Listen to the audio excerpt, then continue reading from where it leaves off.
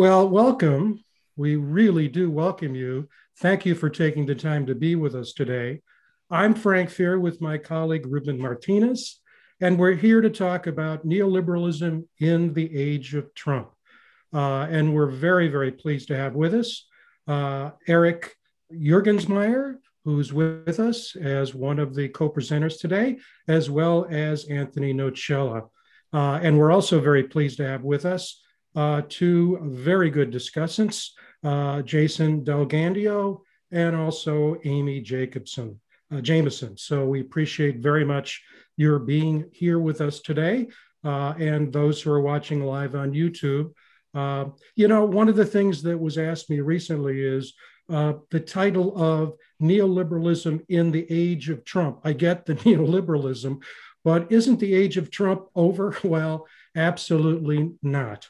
One of the things that we said to frame this session was, we think is very, very true. And that is that neoliberalism expanded and deepened during the Trump years, something that really continued. It's been 5 decades at least now of that. It deepened and extended and expanded during that time. And so it's still very much with us. And one of the things that Ruben and I are always trying to do is on the lookout for really good literature. And we were very much impressed with the most recent book by our presenters, Neoliberalism and Academic Repression. Why don't we start by turning to our presenters to introduce themselves after Ruben has a chance to introduce himself to you. So Ruben, let's start with you. Good morning, everyone. I also want to thank Anthony, Erik, Jason, and Amy for their willingness to share their ideas with us this morning. I'm Ruben Martinez. I'm a professor of sociology here at Michigan State University and also the director of the Julian Zamora Research Institute, a Latino-focused research institute. And I got into academic freedom issues and academic repression and so on through the lens of Latinos. So I'm very pleased to be able to join you today and look forward to the discussion. Very good. Erik, let's turn to you. My name is Dr. Erik Juergensmeyer. I'm a professor of English here at Fort Lewis College in lovely Durango, Colorado. Thank you so much for being here. Anthony. My name is Anthony Nocella. I'm a professor at Salt Lake Community College, also involved in Save the Kids and the Institute for Critical Studies, and I'm an activist scholar. Excellent. Jason?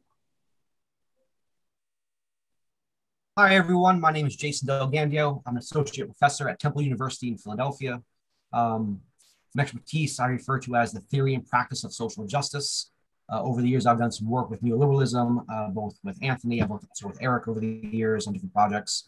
I'm just happy to be here and learn what everyone has to say. Thank you. Thank you. Amy.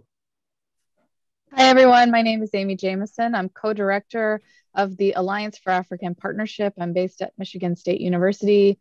Alliance for African Partnership is a consortium of MSU and 10 African universities and an African think tank. And my background's in higher education systems and faculty experiences in African academic systems. Thank you very much, Amy. And we have a number of colleagues who are with us in the Zoom room today. So why don't we ask them to introduce themselves? We'll start, we'll just go down the list. Let's start with Zach. You're on mute there. If you could unmute yourself. Cool. Hey everyone, I'm Zach Kaiser. I'm an associate professor in the Department of Art History, and Design here at Michigan State University. Sitting in the basement next to my turntables, which is a thing I sometimes would rather be doing.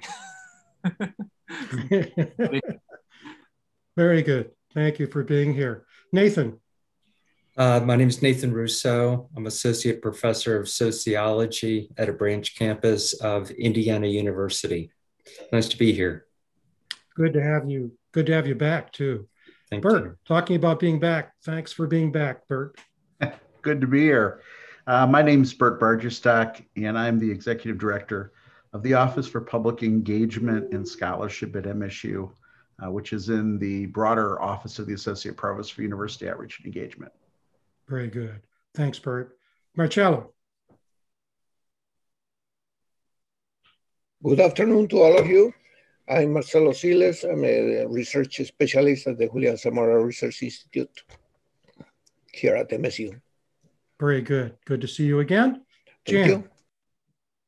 Hi, I'm Jan Beecher. I work at MSU. I'm a political scientist by training, and I specialize in utility regulation and continuing education and applied research. Good. Good to see you again. And always good to see Susan. You have to unmute yourself there. Okay.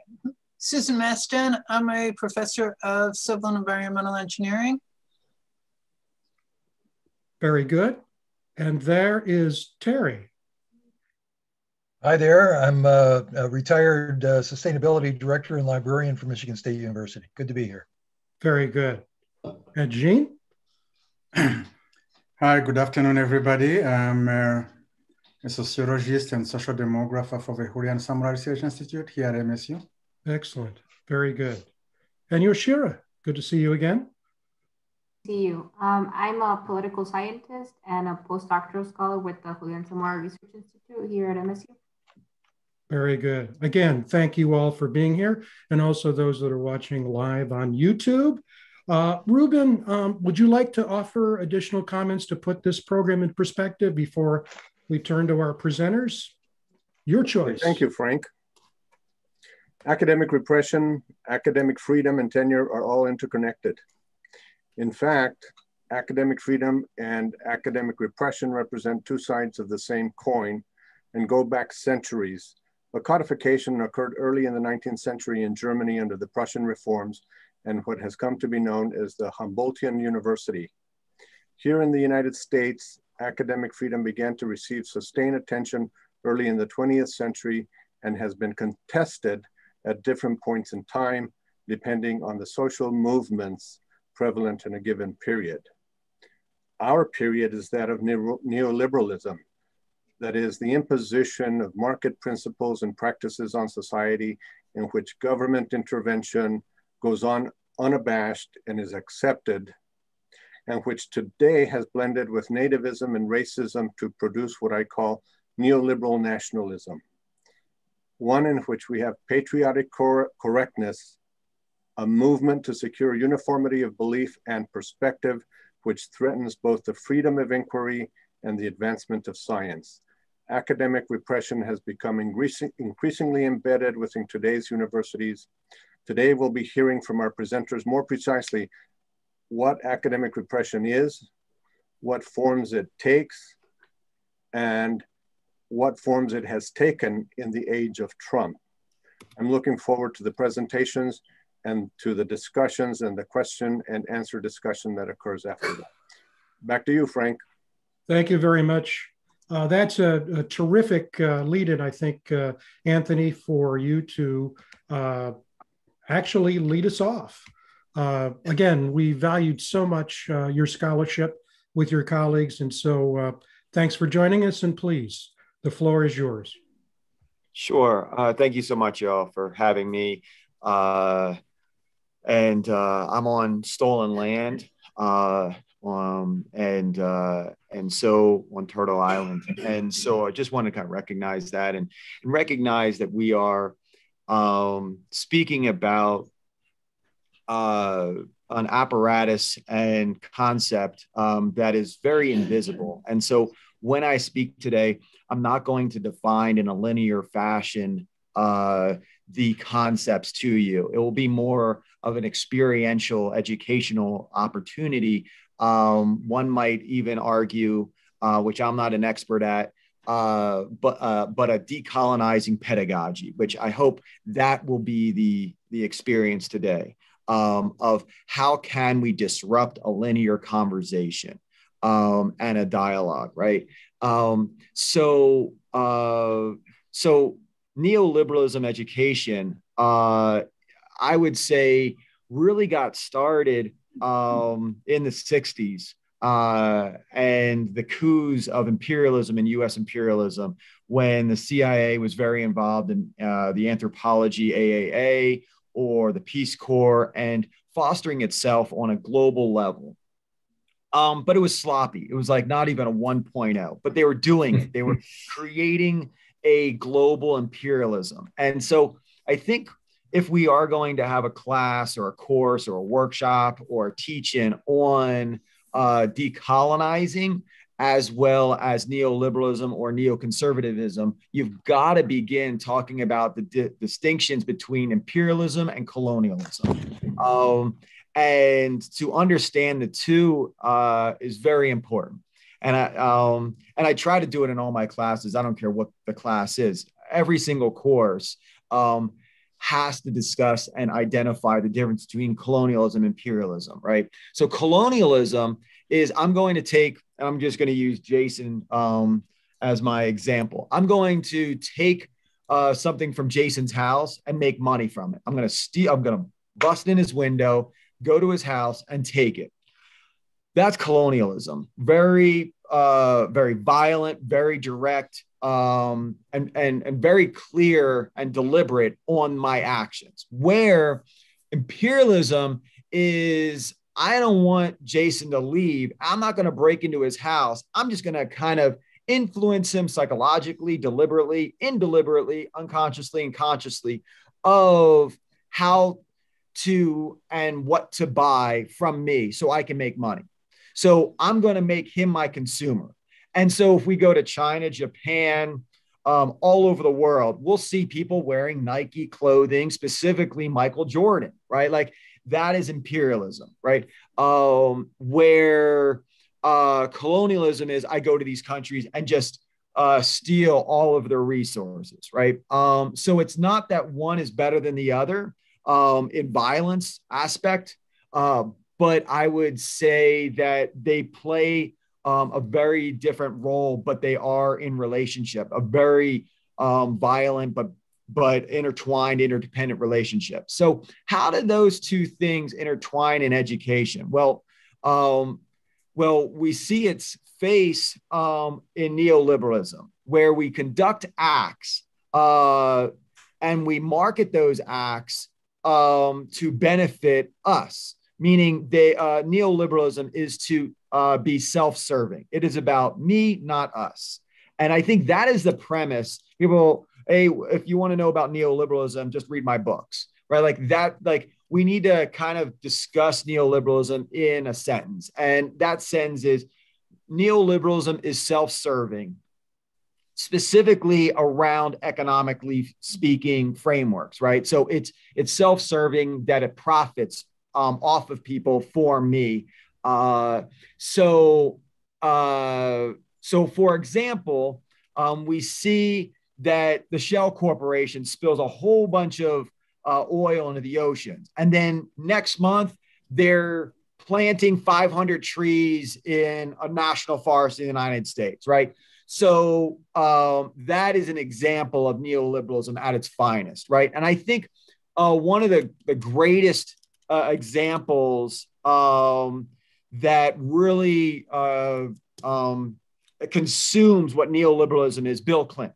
Bill Clinton is neoliberalism, right? Like he really is an expert on neoliberalism, right? Like he was, if I recall correctly, I remember him being like identified as the first Black president, right? Like, and like him not even like critiquing that. Like, it was like, yeah, like, whoa, that is highly problematic. Like that is, racism at its finest, right? While at the same time, he was creating the worst oppressive crime bill in 1994 that ever existed, while destroying the middle class, where he aided in NAFTA, the WTO, where I was organizing in the battle in Seattle, which, some of the people that will be watching this video will be like, 1999, I wasn't even born then. I was like, I was taking trains and vans and buses, and we were on train hopping all the way to 1999 in November and protesting the WTO, right? And then after that was the Washington, D.C. protest. And then they started doing the G8s and the G16s and all over the Toronto and Mexico City, et cetera. So Bill Clinton really destroyed the middle class, sent it overseas, and then said, well, we do have products that are made in America, right? And that really resonated with a lot of people. But the problem was nobody was critical and saying, where exactly were the products made? i.e. in prisons, right? Like, so he created the 1994 crime bill, put 100,000 police on the streets that were, a lot of them had felonies and were highly corrupt. And so they were arresting a lot of people for petty crimes. And then we increased crime, and he did it in the name of caring for society, right? And caring for the working class person while destroying the working class by sending the factories over overseas, right? And so we need to really understand neoliberalism in that aspect. And I think, you know, we can just examine Bill Clinton and how people try to play out that. And I think if we fast forward, and I'll kind of wrap up here, if we fast forward from Bill Clinton to Donald Trump, right? So Bill Clinton did, because Donald Trump really like attacked NAFTA, right? Or, you remember this? Like, he was like down with NAFTA. And it was a brilliant strategy. He was going to challenge neoliberalism because he was a neoconservative, right? And Donald, like, and I'll let other people talk about the differences between neoliberalism and neoconservatism, but Bill Clinton was neoliberal, where Donald Trump was neoconservative, right? And Donald Trump was really fostering the essence of dogmatism. He did not want critical thinking. And one of the most powerful examples of the Donald Trump era, as Frank has noted, like, well, Donald Trump's over, right? Like, Frank's like, no, not the Trump era, right? And the Trump era fostered the critique of critical race theory, right? And I hope that we kind of speak about that, right? Like, we don't go after George Floyd protesters, right? For people protesting for George Floyd and the justice for George Floyd and the murder and the assassination of George Floyd directly. What we do is we now, from a neoconservative dogmatistic framework, we go after the theorist. As Paulo Freire has brilliantly said, you can't have action without theory. Theory comes before action. They read our books. Neoconservatives sat down, read our books, read our game plan, which was very public. And they said, all we'll do is destroy the academics, right? Donald Trump's agenda took David Horowitz, a neoconservative, right? I hope people know who David Horowitz was. He created the 101 radical, dangerous professors, right? Which I was one of them, which I was very proud of, right? And so he created this list, a coup, to destroy higher ed and critical thinking. It was really, really sloppy, and leftists kind of challenged it and then smiled and then put it on their CV. Where now we're not targeting people in neoconservatism. What we're doing is we're targeting ideas, and that is what is very dangerous, right? And the first time we saw it was the Patriot Act, signed in October in 2001. It went after ideas, not people. So that's what I'll sum up right there, and we'll have more of a conversation. Very good. Thank you so much. Erik, the floor is yours. Thank you. Is my microphone okay, or should I keep leaning forward? It's good. Good. Okay. Thank you. Thanks, Anthony. It's great to see you. Great to work with you as always. And thanks, Frank and Ruben and Jason and Amy as discussants and everyone here today. I really appreciate it. I'm looking forward to it. I'm going to downshift a little bit and talk a little bit more about what got me into this project and what led Anthony and I into co-editing these two books. So for me, it was really entering academia and watching the institution change. And for me, that came through this like culture of assessment and accountability and measurability. And I got involved with with my institution's reaccreditation organization, the Higher Learning Commission, and this kind of sense of continuous improvement that excluded our faculty ownership. And I study assessment, and I'm a compositionist and rhetorician by trade here in the English department, and I studied and prepared for assessment. And then I experienced this harsh reality of how we were assessed and how that assessment, student learning outcomes, SLOs and signature assignments, and I got to experience how that was influencing my curriculum, as a former I'm a recovering administrator, as the former writing program director, I got to experience how we had to organize our curriculum around those SLOs and around the signature assignments that every faculty member had to teach. And it was that culture of assessment and accountability as the central organizing feature that really got me interested in better understanding how to combat that and how to address that. And that led to working with Anthony, and this is our second book together. Our first book was Fighting Academic Repression and Neoliberal Education, there, a little blurred with my blur feature. But that's an interesting kind of meta-disciplinary book that involves English and sociology and history and law and geography, a lot of varied disciplines, and hearing people's stories and their narratives and their experiences and what has happened to them in the classroom and by administrators really opened my eyes to this awareness. And then I moved on to this next book that we're here to talk about today. And then Anthony and I thought about, and Mark Cease, and we're sorry Mark can't be here. He's enjoying retirement too much. So I think he's gardening today. So he can't join us, but Mark is very influential in this project. And then we wanted to see how different theoretical frames could help us better understand neoliberalism. And that's what Anthony was just discussing. We did that through Marx and Foucault. By the way, it's a little bit hard to talk about Foucault right now after the March interview with Guy Sorman. And I don't know what to do with that. I don't know if we want to talk about the canceling of Foucault, if we want to talk about accepting his ideas, but there's some disturbing, it's hard to talk about Foucault after reading that interview. So just to digress there. So that's what led us to these projects, right? The first project was collecting stories, understanding it across disciplines. And then this project was, how can we use theoretical frameworks to better understand and interpret this far reach of neoliberalism in our experiences? So then I also co-authored a chapter in each of these volumes. And the first, in fighting academic repression, I worked on a project with Sue Doe, who's a colleague of mine from Colorado State. She's also the former writing program director there and heavily involved with faculty governance like I am at my institution. And what Sue and I did was we detailed our experiences working at the state level on curriculum design. And we would go to Denver and all of the major schools were represented and we designed curriculum. And at that point, we were experiencing a legislative push to eliminate our remedial writing courses.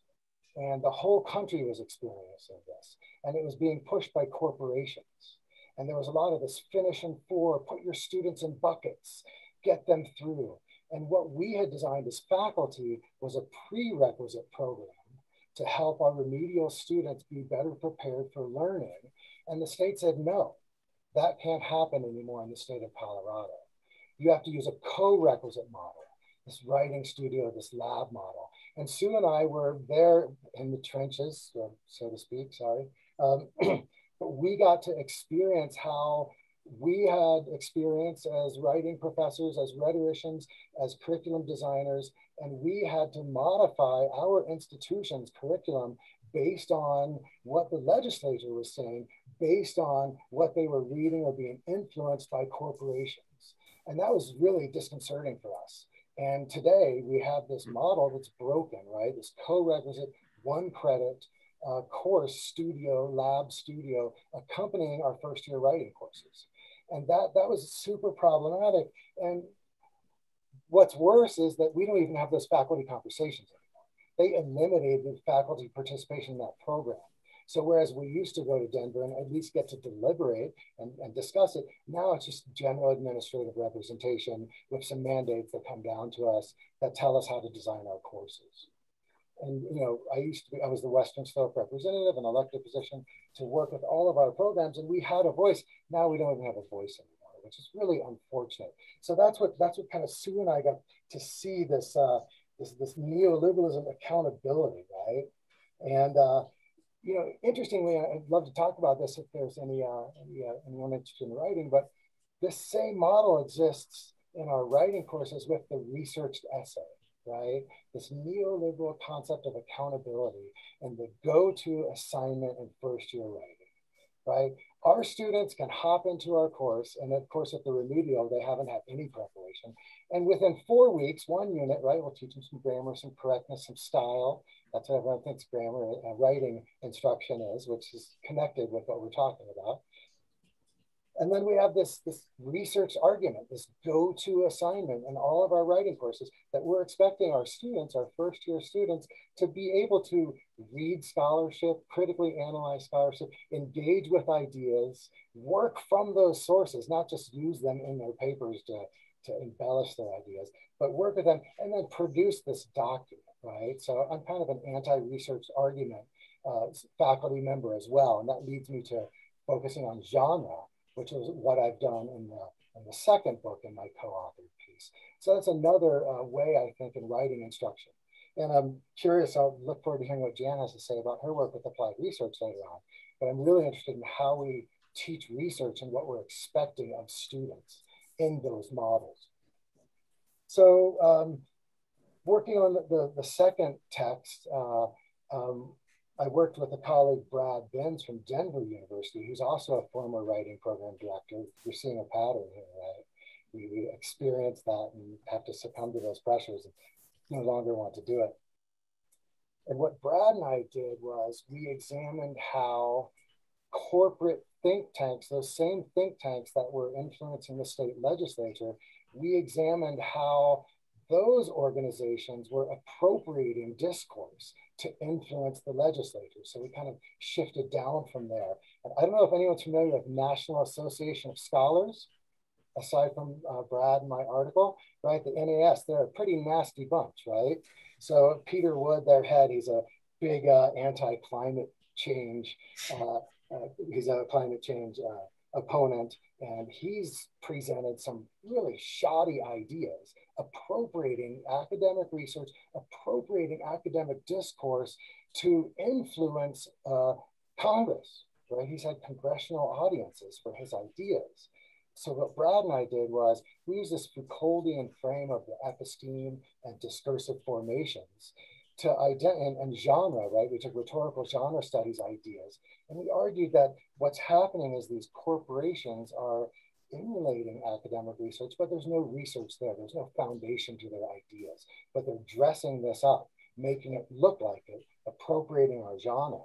And then Brad and I examined this National Association of Scholars attempt to eliminate civics education, right? Which is pretty conservative push for, I really like that neoliberal nationalism idea for Rubin, right? And that's what the NAS is doing with their civics education. And then we have this episteme, right, that limits and governs what we think and how we do. And that's kind of led to my research agenda. I'm just at about 9 minutes now, so I'll just give it another. And that's led to my work, right, which is understanding language, understanding the power tied into language, and choosing what we do. I also think we need to think about our scholarship. That's one reason I really like this forum so much, right? It's not this expensive academic edited volume, right? The hardcover of this book was really expensive. And I'm so happy that we got the softback version of it, and it was more affordable. But this is what we need right now, is this type of forum. And then this makes me think about research methodology, and I'm moving in that direction with my just reference about Jan and applied research. I'm moving more towards an action research model in what I do, right, to value that more. And that's where I'm heading right now, right? And then a final note would be, a major takeaway I think from this book is fighting academic freedom challenges, fighting neoliberalism happens in the classroom. It happens when we question trigger warnings, as one of the chapters in our book does. It happens when we seriously examine the science communication problem, as one of the chapters in our book does. It happens when we call out the educational industrial complex and those corporations that are influencing how we finish in 4 and put students in buckets. So I'll end on that note. at 11 minutes. So, but I look forward to the conversation. Thank you. Thank you very much, Erik. Both of you did a splendid job, and that's why we invited you to do this forum. And thank you so much for your very thoughtful presentations. Let's turn to Jason for his comment. Well, first, thank you both to Anthony and Erik for your comments and your talks. Obviously, you've put a lot on the table. There's no way that I can respond to everything you guys said. Obviously, it's not possible, right? But trying to find ways in my own mind to summarize what we've heard so far and then move that conversation forward. So first, the link between Trumpism and neoliberalism, right? And to use one of the words from Anthony in terms of dogma, right? Each of these is a dogma. And that dogma has serious effects on our psyches, our behaviors, our choices, et cetera. And to tie that into what Ruben said early on, this notion of neoliberal nationalism, right? And so in my mind, listening to this discussion, I'm wondering, like, how does this dogma of neoliberal nationalism tie into higher education, right? And I would say, as I'm sure the term we're all familiar with, the academic industrial complex, right? And what is this complex doing? What is this industrial complex doing? Well, it's trying to infuse higher ed with this dogma and trying to weed out people like us, right? The critical thinkers, the critical theorists, the critical pedagogues, people that are trying to produce certain kinds of research that has a positive, radical transformation on society, creating a classroom where it's a space for genuine dialogue, for actual human connection, right? And so we see, in my mind, I see it as like a grand battle, right? We have this massive dogma, both from the economic side, but also from the political side. And obviously those two things are obviously infused here. And then you have spaces like this right here, right, in this moment, that are trying to resist and challenge all of that, right? Which makes me think about the term decolonization that Anthony talked about, right? Kind of on a grander scale, but also on the micro scale in terms of what Erik was talking about in terms of like an anti-research assignment, right? And so how do we resist this dogma on the highest level possible in terms of social movements, right? Transforming the academy itself, but also on the micro sense of what do we do as academics on a daily basis in terms of our teaching, our research, and our service, right? And so if we think about the dogma in terms of being self-serving all the time, right? Trump and Trumpism, as well as neoliberalism, capitalism as a whole, right? How can we as individuals be other-serving, right? And then how do we connect our individual efforts, though, at a larger scale in terms of some kind of social movement, whether it's a formal social movement or a more diffuse social agenda that we bring to our teaching, to our service work, to our research, things like that, right? And then how do certain kinds, this is what's going through my mind right now, how do certain kinds of events that we can't foresee coming affect both what we want to do, but then also affect this neoliberal nationalism, right? So for instance, one of the questions I have right now is, how does this, everything that we're talking about right now in this, this discussion, how does it relate to things that are happening with the pandemic, right? In terms of our teaching, our scholarship, our relations with our students, with our colleagues, right? We don't have to answer that question, but it's one of the things that's going through my mind right now. I mean, very briefly, I would say that the pandemic has exacerbated probably neoliberalism on a global scale in terms of who gets the vaccine, who doesn't get the vaccine, what's happening around different countries, things like that, who's profiting from this, right? Is this a public good or is this for private wealth? Anyway, I'll pause there now because I don't want to go too long, but I was trying to summarize everything that was said, but then have us think as individuals, like, how do we resist this dogma in our individual lives in terms of being academics, but also how do we facilitate all of our efforts into a larger kind of movement? So I'll pause there. Thank you, guys. Thank you, Jason. You have the floor, Amy. Thank you. Thanks, Frank, and thanks, Anthony and Erik. I've been furiously writing notes here and taking some ideas from you've sparked a lot of ideas in my mind, and And sort of I come at it from a global or international ed perspective, engaging with universities, around the globe and mostly in Africa. And the first thing you started out with, Ruben, was on the neoliberal nationalism. And as someone situated in trying to advocate for global engagement, but equitable, transparent, research for the global common good engagement, it's something that's constantly a tension in our work at MSU, but also, in terms of the types of funding we're going after, in terms of the types of research that we're supporting and engaging, and in terms of how we're working with universities around the globe in thinking through, how we might support them to build educational systems. And that brought me to the idea, as Anthony was talking about imperialism and the subtleness of imperialism to adapt systems, neoliberal systems around the world, and thinking about higher ed systems in other countries, and how the neoliberal influence that has really shaped the current state of education and higher education in the US is really impacting other universities, and is taken as this is the natural order of things, and this is how we should guide other universities to move towards. So that's something that's a constant tension. And Jason, you mentioned, how does this play into your day-to-day work and life? And that's something I'm really trying to think through as well, sitting in an administrator's position. I'm not a faculty member in a classroom. My role is to support faculty to do their research, to do their work, and also support other institutions to, working in higher education and capacity development, that's what we call it, thinking through, how can you work in that space and resist some of those pieces that are taken as a natural given. When I work on USAID programs, we're talking about the US government, the assumptions that are made within those programs are, how do you challenge that? How do you work on that?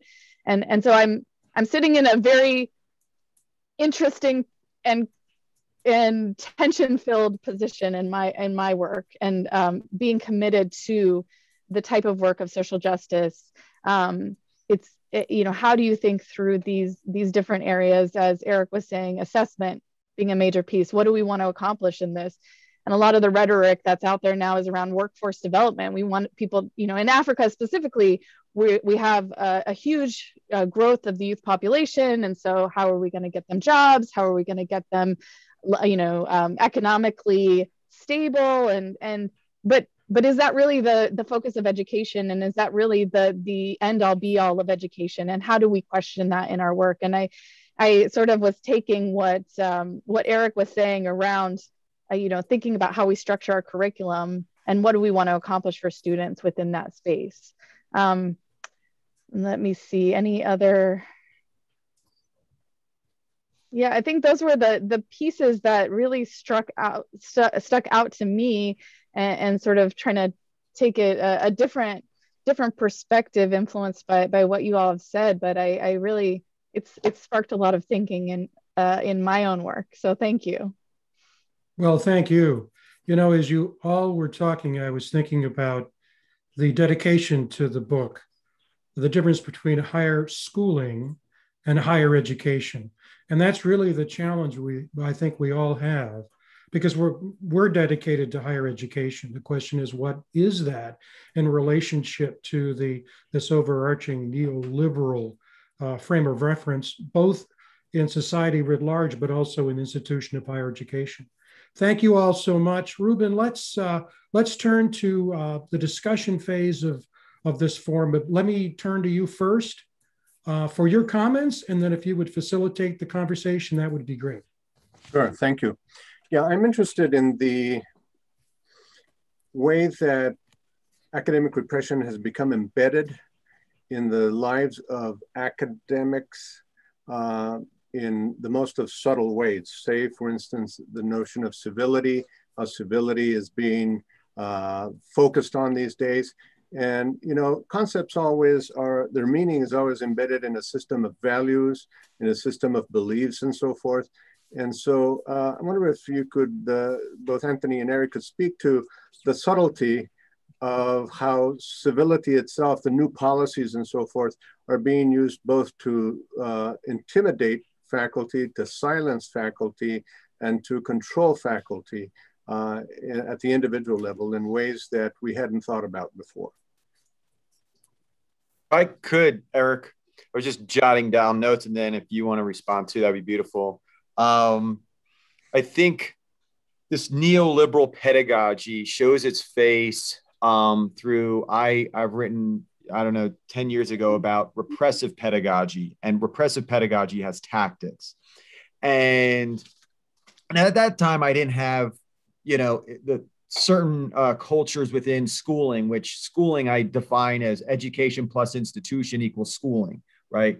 So education can be you on the street corner. It can be at a hip hop club. It could be, a lowrider show. It could be at an art fest. It could be, graffitiing in the middle of the night on a train. Like education can be anywhere, right? But schooling is a very violent place. And we need to understand that, for example, Cornell University, to eliminate suicide, they put barbed wire around their gorges so people don't jump over. Like they don't get radical and saying, wait a second, maybe we need to kind of address depression, standardization, and anxiety and stress, and what causes that. And maybe what, Paulo Freire, John Dewey, et cetera, have talked about, bell hooks, have talked about education being liberatory. Education is a violent place.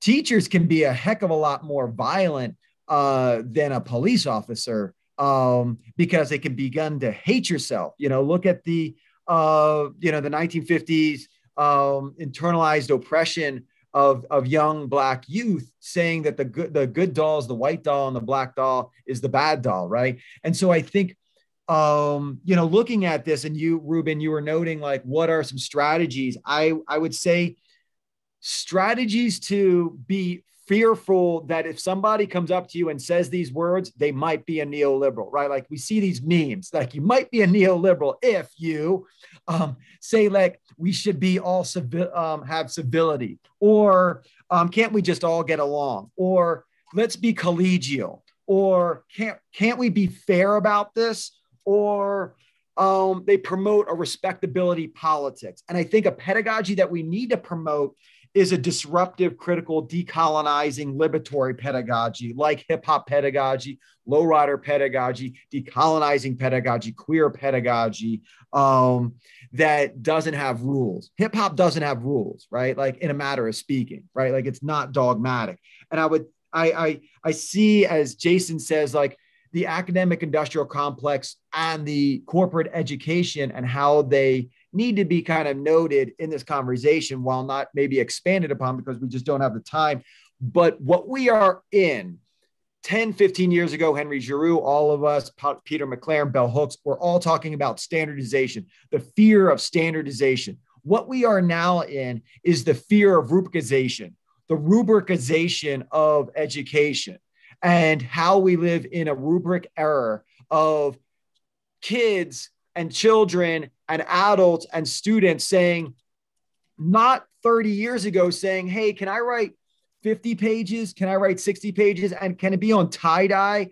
And can I do it through a hip hop perspective? Now, students come up to you, get anxiety and say, Erik, I need rubric, I need structure. Is it 5 words or 6 words? Is it a bullet point or is it an essay? And they get anxiety if they don't have structure. So, it is true that the prison has become the school and the school has become the prison. So I don't know if that articulates what you were asking for, Ruben, but, we're kind of moving in that direction of like really narrowing down and pinpointing what the problem is. And, Erik, I don't know if you have some examples or that can expand upon that. Sure, I'd be happy to. Thanks, Ruben. Great question. Try not to replicate what I just said earlier. Mark Cease's chapter in our book, he talks about our syllabi, and there are these long contracts with students, right? And that's this expectation of civility. Taney Duncan's chapter in our book talks about, as I mentioned earlier, trigger warnings. Be careful what you choose to discuss. Be careful with what books that you want to discuss. Be careful how critical you want your students to think. And what are people going to say when we constantly have to have trigger warnings on our syllabi, for our topics, for our content, for the books we choose to discuss? I really like Anthony's example of rubrics, right? And maybe it's what we have to say, but maybe it's what we can't do. How much time do we have? Our writing courses used to be 4 credits each. Now they're 3 credits each. Within those 3 credits, we have to address 16 student learning outcomes. Some of those are correctness. Some of those are conformity to standard written English, to conventions, stylistic conventions. So I think those are the subtle ways in which civility we are delivering to our students. And then, of course, as we mentioned a couple of times, it's also through our research paradigms. We might be silencing narrative. We might be silencing personal experiences when we're requiring our students to write with authority, using concrete evidence from trusted sources. And I'll stop there. But great question, thank you. Thank you, Anthony. And Erik, I really appreciate your responses. Nathan, you're on. Yeah, thank you. I mean, I agree with everything that's being said here. But in listening to all of it, I tried to take a step back and observe what I think is a big picture. And I want to read to you what I've written down. The country is fighting over what is legitimate knowledge. Is it a vision of the past with strong institutions, or is it a vision of the future with greater expression of individual liberties? Both sides use references from the other where it suits them. Those in favor of strong institutions also talk in the language of liberty, and those in favor of greater individual expression rely upon particular social institutions where it serves their interests. Both neglect the present, where particular individuals are profiting from these conflicts and are inaccessible because everyone is dependent upon them.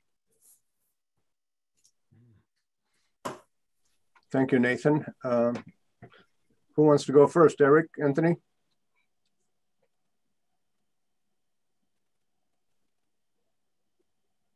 Sure. All right, Erik.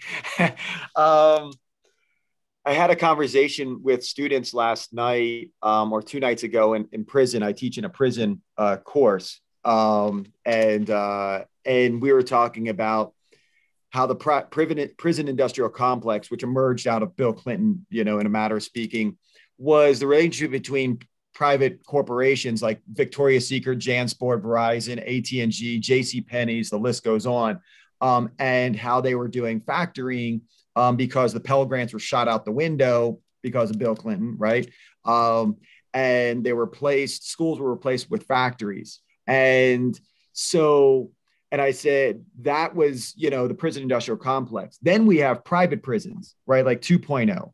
And then 3.0, which doesn't exist because my students were like, well, private prisons are like even more dangerous than the prison industrial complex. And I said, yes, but a 2.0 of the private industrial complex or the private prisons is they still use Nike to put shoes on people that are in prison. They still have Frito-Lay. They still outsource their food and outsource their clothes. So they still have contracts with private corporations, where the 3.0 is they don't outsource or insource, should I say, insource their products from private corporations.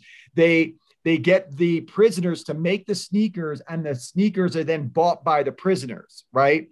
And so why I say that is that we need to understand how academic repression is just the factory and the diploma mill of pushing out a lot of students. And we see it in public universities a lot, where we stack a lot of students in a place, we just push them through, where corporate education is where you have a relationship with the DHS, the Department of Homeland Security, or NSA, or corporations to say, can you train these people in such a way that they'll be ready to be hired by us? And now what is happening, and Trump is a brilliant example of it, is we have private institutions that are for-profit colleges that are now saying, we don't need to outsource a corporation to then send our students to. We will be our own corporation. So now I'm getting taught by the Trump University, and then I'll get hired by the Trump Corporation. And so now we'll have Lockheed Martin University, we'll have GE University, we will have J.C. Penney University, Procter and Gamble University. Mortgage. Well, yeah, exactly, and it's already happening. J.P. Morgan, et cetera, KPMG University, and they're accredited institutions without any critical thinking, and they're like, why were we ever outsourcing our education? The corporation said, we don't need Syracuse University. We don't need, Fort Lewis College. We don't need Temple University. We don't need Michigan State University. We'll just create our own university and we'll make money off of our people. And then guess what? They're going to get loans, student loans, not from banks, but from us. So they're going to be completely indebted to us. They can't leave our corporation, and they'll be our own neoliberal enslavement. Right? If that makes sense, right? And so I think we need to kind of understand that, because what we're creating is, if anybody's in the field of education, we're destroying foundations of education, the theory of education, and we're replacing it with leadership education. So many people in PhDs are getting leadership education at UCLA, at Stanford University, which is like a puppet for Pearson, or University of Wisconsin. They're replacing foundations of education PhD programs with leadership PhD programs. Amy, you might want to kind of note that, say more about that, because you're an expert on that kind of that subversive strategy. But that's what I wanted to say. I don't know if Erik, you want to begin. Yeah, Nathan, I really appreciate your thoughts. I might be missing the general gist of your question. I don't necessarily want to live in this binary of the past and the future, or different ways we're going. I think we are in the present, and I think what we're doing, and I think what these last two projects have done, is given people tools to create in the present ways to combat this movement. So I'll just leave it there. But I appreciate your thoughts, but I don't think I want to go to that binaristic focus. Thank you to the two of you. Does anyone else have a question? Could I jump in, Ruben, and talk what Anthony was talking about, the leadership PhD issue and sort of the orientation of education? Is that okay? Sure, that's fine. And then Jason will speak on it. Sure. Yeah, Anthony, I couldn't agree with you more. This is sort of my space that I'm sort of fighting in this all the time, in terms of, how do we shape education, and how do we look at what the outcomes of education are? We're told constantly in working with universities on the African continent, and but also here at MSU, to involve the private sector, engage the private sector. We need to know, the private sector needs to be telling us what skills our students need to have, what's employable, and we're constantly told there's a mismatch of the education that students are receiving in universities and what the private sector is looking for. We're constant. I mean, that's like the running theme in every call for proposal I get, in every report I'm reading in the development space, but I think it's the same in US. And then reorienting programs, not just, to title them leadership education, not just because that's, the hot lingo for the private sector, but it's also the hot lingo for students.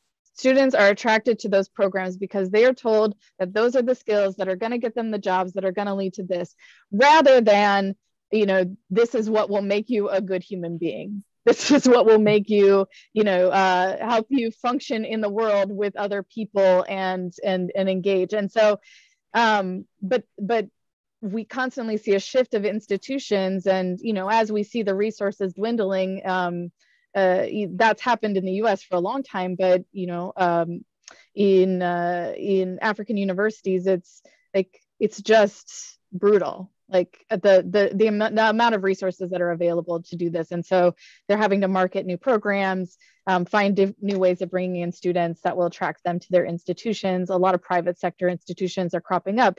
So marketing it as this leadership component, and I'm guilty of this. I'm guilty of saying we need leadership skills for the students that we're working with. But what does that actually mean? What does that actually prepare students for? I think that's something we have to continue to question, and it's really challenging because it is just so dominant in the narrative. It's so dominant in the narrative and how we should orient our educational institutions. So that's my comment on that. Thank you, Amy. I'd like to just follow up with that really quickly, if you don't mind. But yeah, and this must really affect your work, right, with grants and funding, right? And in the grant world, it's about assessment, and it's about the evaluation of the productivity of the grant. And I'm also the coordinator of the Peace and Conflict Studies program here at Fort Lewis College. And I work with grants and students and projects for peace. And that's not so quantifiable, right? And we, but when you're writing a grant, you have to say, we're going to have these outcomes, these measurable things, year 1, year 2, and year 3. And we can't really measure peace and that growth and development. And John Paul Lederach, he's a great peace and conflict studies scholar. He's done a lot of really good work in teaching us ways to measure what cannot be simply measured in these grant cycles. So in the chat or something, I'd be happy to share one of his texts. It's actually free and online, where he advocates for ways for us as practitioners to demonstrate how our work isn't going to be so. I know I'm straying from the leadership idea, but I just wanted to follow through with that. So thank you.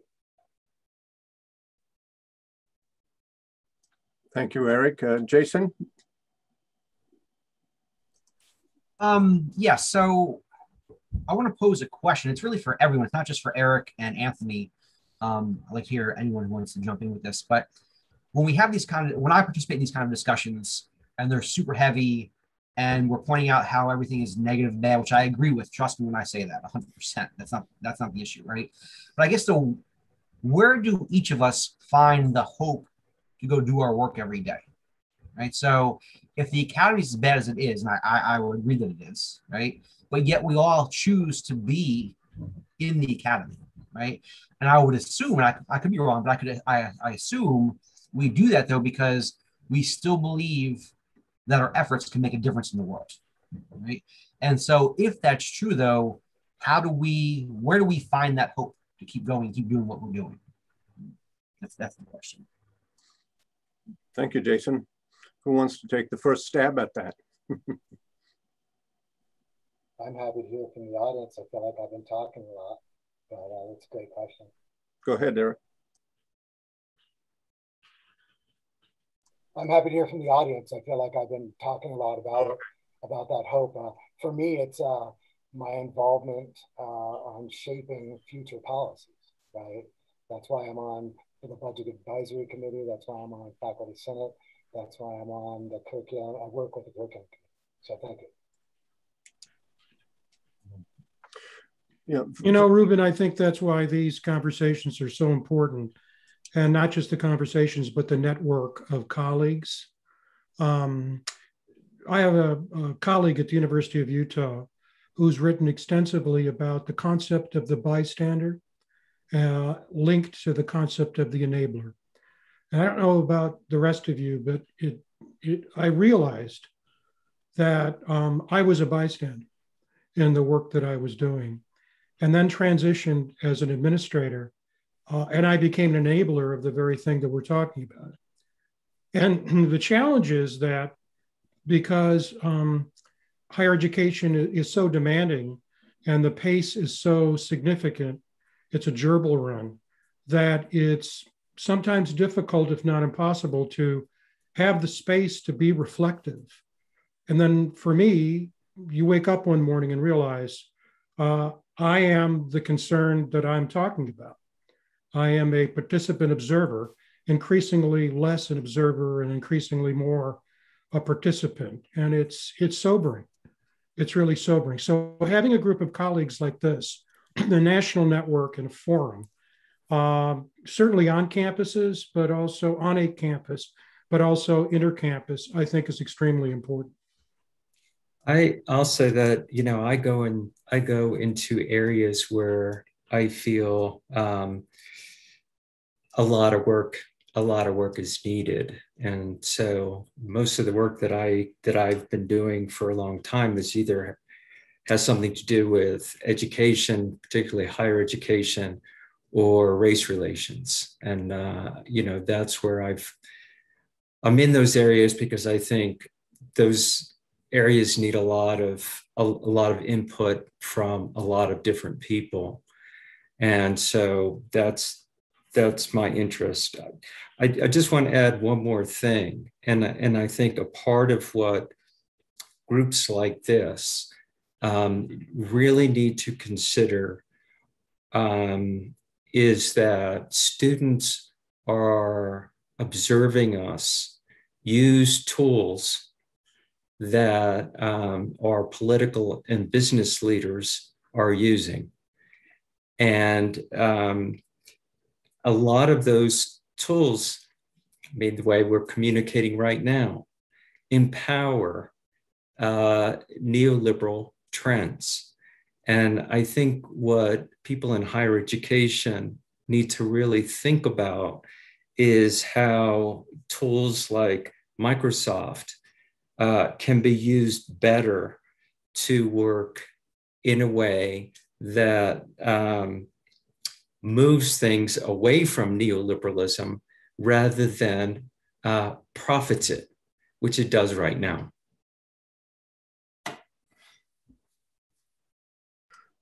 Thank you, Nathan. I guess I'll take a stab at Jason's question.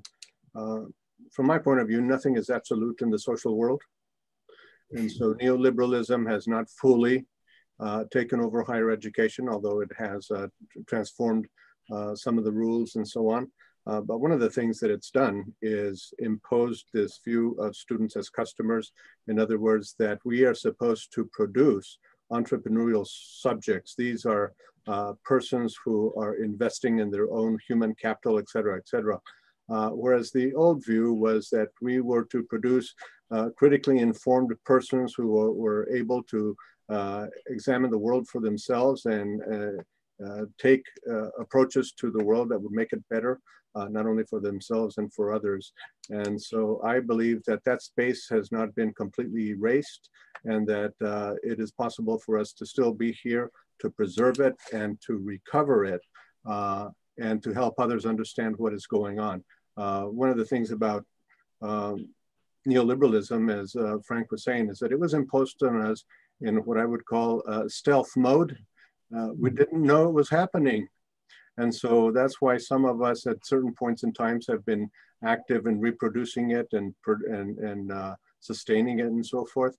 But once we figured it out, I think we've been able to resume our role as critical thinkers and public intellectuals and so on. Recall that under authoritarian regimes and tyrannical regimes, it's the intellectuals that are taken out first, because they want to impose uniformity of thinking on everybody else. And so I'm not ready to relinquish my ability to engage in critical thinking and to engage in activities as a public intellectual. Someone else? Otherwise, we can take another question, a different question. Yes, Amy? I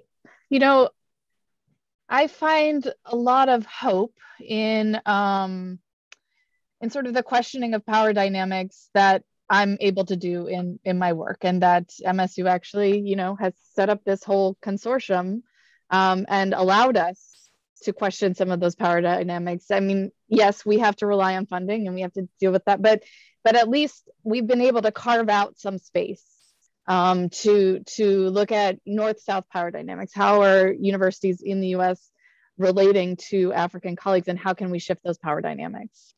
You know, the fact that MSU is supporting this institution that is a consortium of all of these universities and disproportionately funding that is, I don't know, I find hope in that we're questioning those relationships. You know, we're questioning that we are not the center and all be all, the nationalist, neoliberalist, although there's still bad stuff going on and we still are not, pushing the envelope as we should be, but I do find hope in that.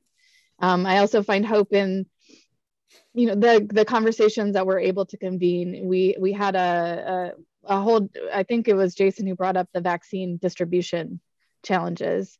And we were able to convene people from across different sectors and academics activists who are based in communities to bring this together. I find hope that there's still things like that happening. And obviously the Future You conversations are a piece of that. So that's sort of where I'm at in my motivation in life to continue my work, as much as the challenges are huge. Thank you, Amy. Someone else have a comment or a question? Well, I want to thank Jason for that very provocative and important question. I think we have to be the hope that we seek. We have to be. And that includes, going back to what Anthony talked about, we have to be able to name, we have to disdain after we've named it, and we have to bring awareness to circumstances, because as Ruben talked about, it's stealth. One of the things that I've been exposed to that I had not been exposed to is what's going on in the high schools. And I've had two experiences recently in the high schools. I have no idea if this is a prevailing perspective, but in one high school, I heard a principal talk, and the emphasis was on how good the athletic teams were and how good the food was in the high school. And I said to myself, and I talked about this with colleagues who were in that audience afterwards, of all the things a principal of a high school could talk about, to lead and to emphasize was athletics and food. And I was at a graduation ceremony recently, which I later found out after I spoke out, it was the third time in 1 week that a superintendent had done this. And what was the this? The this was to begin a ceremony by talking about the importance of our armed forces, to acknowledge the people in the audience who had served, and then to identify by name all the graduates who were enlisting in the military. And then at one of those venues actually had a recruiter speak. And I said to myself, could that have possibly happened when I was in high school? I'm sure it did, but I have no frame of reference for either of those being the points of emphasis that they were. So I think one of the things that's really important, and it is difficult to do for many of us, because, and I think about, for example, the work that Amy does, for example, where she's crossing boundaries all the time. And for her to retain her voice and to have voice, the question is, how do I frame this? When do I speak? When do I don't speak? When do I, but all the while being very mindful of the positionality and who I am, what I value, what I believe in, and how do I move forward? Susan does the same thing in the College of Engineering. Terry Link does the same thing, did it for years at Michigan State. You all do it. Those are very important things, because if we exercise our voice in ways that do not enable that hope to be actualized, we end up, in some cases, and I've certainly done this, you cause more damage than the good that you hope to do. And then you're either marginalized or ostracized. And so it's frightening, actually. That's the takeaway I have, Ruben, that certainly I'm not ready as you are to even get close to give up. But the circumstances border on frightening. As Susan pointed out in the chat room, we in Michigan had the General Motors Institute. I mean, that was what, created in the 50s or 60s? And so, wow, it's just 1926. 1926. Mm-hmm. Wow. And just to add to that, it was actually Kettering That's who pushed for the use of tetraethyl lead, despite the fact that they knew that ethanol was an anti-knocking agent. But they didn't want to use ethanol because they couldn't patent the production of ethanol, and they were afraid of how it would impact the petroleum industry.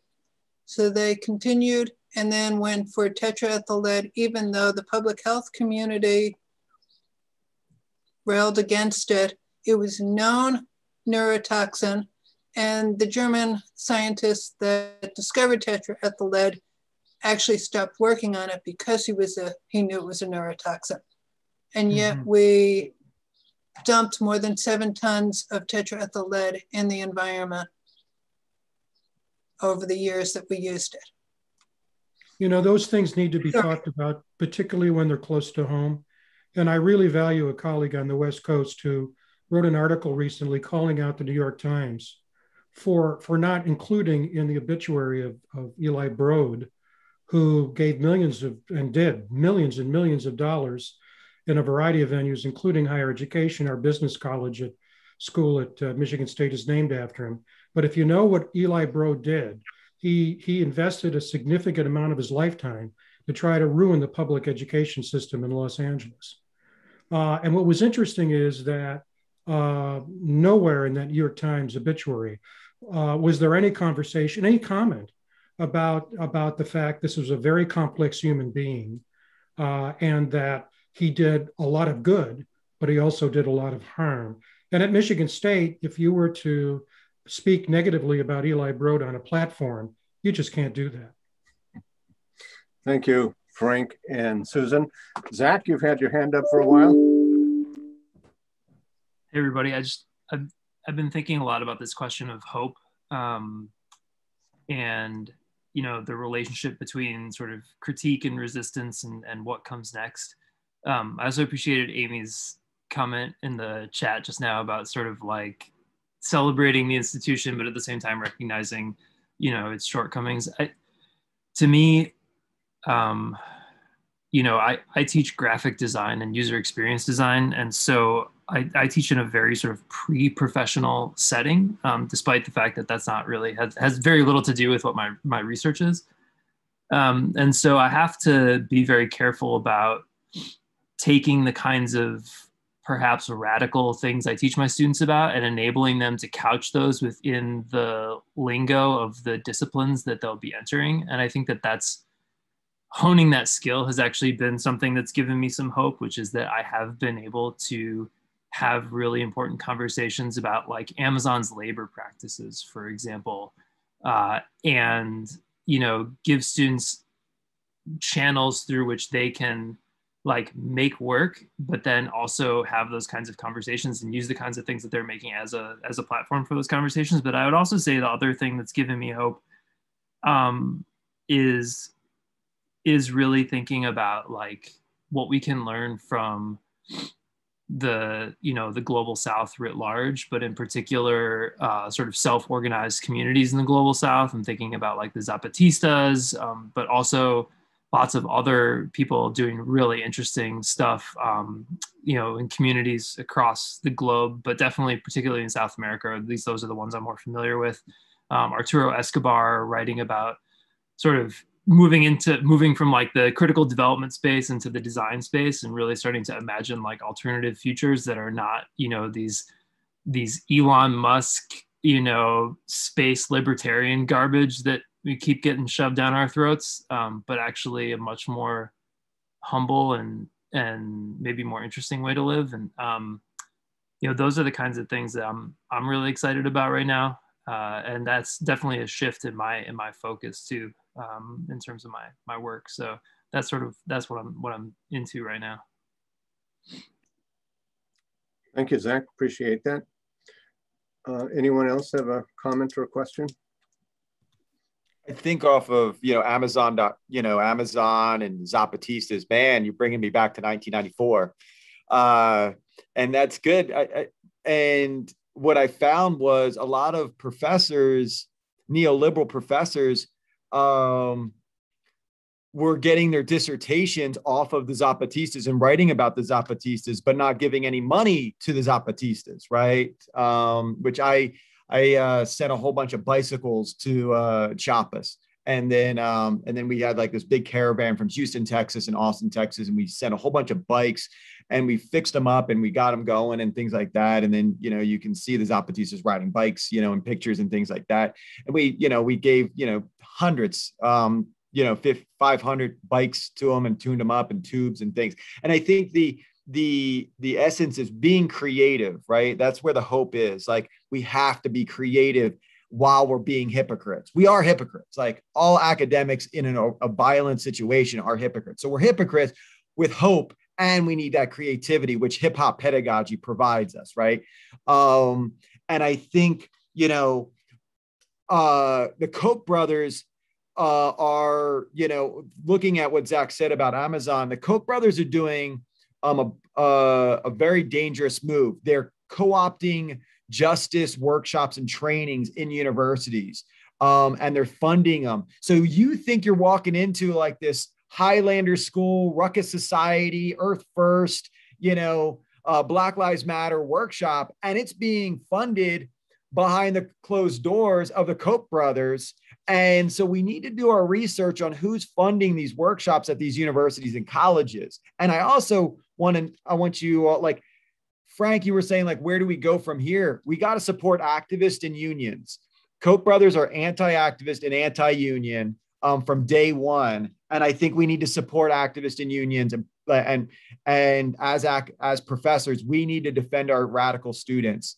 Even if we don't support, as a great theorist said, we might not agree with the word you say, but we'll defend the right for you to say it. And I think we need to, as critical theorists and professors, we need to fight and protect students for doing activism. Not, oh, well, you have to be in a student group, and you have to have 5 students in your group. You have to have minutes, and then you have to pay a fee to rent out the quad, and it has to be filled out 6 months prior.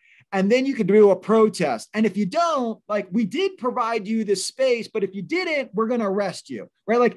Like it's basically like 6 months. The campus is going to be closed in the summer. Like, I just started the semester. So they strategically did this. And I think the Koch brothers are very much supportive of charter schools, and they're very much supportive of private prisons. Private prisons and charter schools are the exact same. They're getting funding from the government to do whatever they want to do, and they're giving money to private industries and interests, right? So I think, yeah, we need to support unions, which are being destroyed state by state by state, right? And I think every single opportunity, as Frank, I think you said, you have a recruiter. We need to bring in our union recruiters. We need to bring in our activist recruiters and saying, like, okay, you're going to go work for JCPenney or Subway or Pizza Hut or whatever. You've got to help and join a union, and at the same time join an activist group, because they're gonna defend you when you're alone and getting kicked out because you can't work hard enough or you speak, et cetera, et cetera. So that's what I would say, Frank. But yeah, thanks so much, Zach, for your points. Thank you for that, Anthony. Frank, we have about 2 or 3 minutes left. I don't know if you want to make some closing comments or if there's anyone else who'd like to make a closing comment. Well, one more question before we close. I have a closing comment if we have time. Yes, please. Yes. We can turn to Erik and Anthony for final comments, and then I'll have close. So thank you, Ruben, for facilitating the conversation. Erik, please. Great. And of course, thank everyone for being here. I've enjoyed the chat with Susan and Amy and Stephen and Zach about this crisis of measurability. And I really appreciate everyone's comments. And I appreciate Amy's final comment on optimism, right? And ways that we can address this. And we do have the opportunity. In the afterword of our book, Kim Socha, who's also a writing professor, She says it's time for us to make space for alternative ways of knowing that have traditionally been eschewed in higher education. And that's something that I think we can do in our work. And the more we advertise it, the more we celebrate it, the more we publish it or speak about it in these forums, then the more it can become mainstream. And that more than we can address, we can have those narratives. And earlier I mentioned action research, and conversation didn't go there today, and that's fine. And Jan's applied research that she mentioned in the intro, but consider alternative methods of research. Consider being rhetorical about your methodology and what you choose to do. And the more we do that, the more we publish we're all academics, the more we publish and explain and celebrate our work in our communities, the more that's going to be accepted in academia. The more we use Boyer's model of scholarship of application instead of our traditional scholarship of discovery, the more that's going to become mainstream. And that's where I'll leave it. So thank you so much for being here, everyone. And thank you for your great questions. Anthony, any comments to close? I thank everybody for your time. And I think, as I said, support your union, support your local activists, and don't try to critique your local activist, and I think recently there was an article on how activists should not, be so radical and burning things, et cetera, et cetera. You might know the author. I think his work is great, but I also think if people want to express themselves in radical ways that we might not understand, let them do it. And it's not performative. Sometimes it is, but we can't just blanket, all radical people in some, dogmatic, generalizing framework. And I think we need to look at the nuances of not always coming together and being de-escalating. Sometimes, the only reason, sad to say, in my opinion, as a professor of social justice activism and sociology and critical criminology, the only reason why George Floyd is being spoken about is because people started burning stuff down, right? I'm sorry, it wasn't the amount of petitions on the streets, but it was also professors and students speaking, dialoguing, Zooming, conversations, organizing banners, et cetera. There was so much going on, right?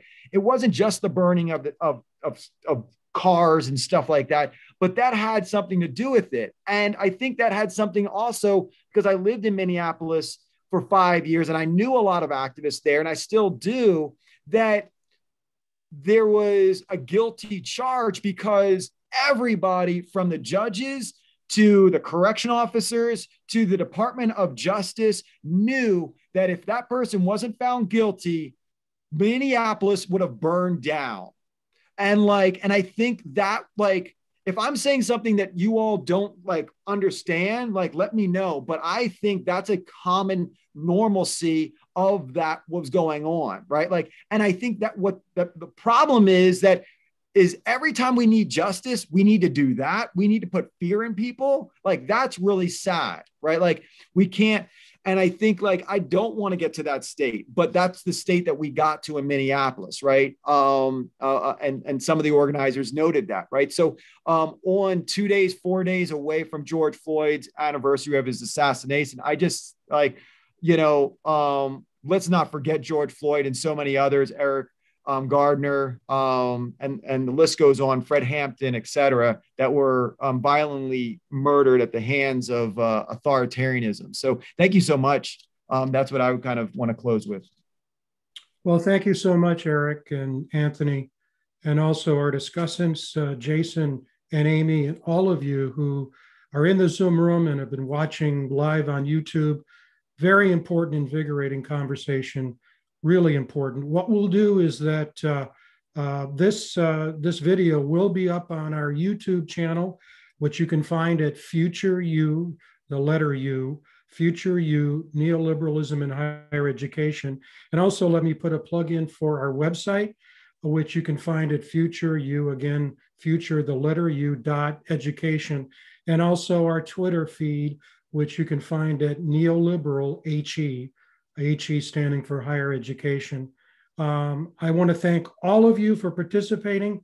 We hope, obviously, to do more of these forums in the future, and we hope to see a number of you back again as we move forward. So final comments from you, Ruben, before we sign off? Just one last, colleague and I edited a special issue of the Social Science Journal on neoliberalism in higher education. Frank has a piece in there on neoliberalism in higher education sports, and we have Janice Newsom and many others who have contributed articles. So please keep an eye out for that in the fall probably. And we're planning on having a forum of this sort with the authors. So looking forward to that. Thank you, Ruben, and thank all of you for watching and listening. This is Frank Fear for Future You, and we hope to see you again very soon.